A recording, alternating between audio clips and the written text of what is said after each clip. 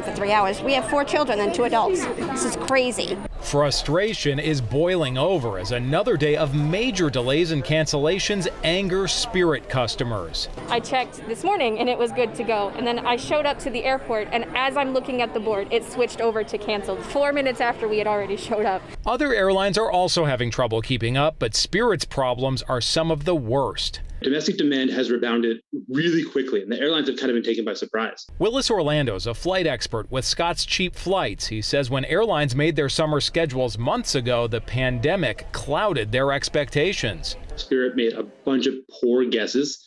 They've not had the labor to kind of run their routes that they thought they'd be able to run. Spirit is blaming staffing shortages, system outages, and weather for cancellations that have stranded thousands across the country. And industry experts say ramping up to full schedules could be slow, especially because critical employees like pilots can't just show up and fly a plane. In order to get them qualified to fly the plane again, they need a certain number of flying hours, they need a certain number of training. And some airlines have invested better and prepared better to get pilots back in the skies than others. Well, Spirit is tonight promising to improve its service, but experts say that this unpredictable nature of these flights, these cancellations, these delays, could linger for months.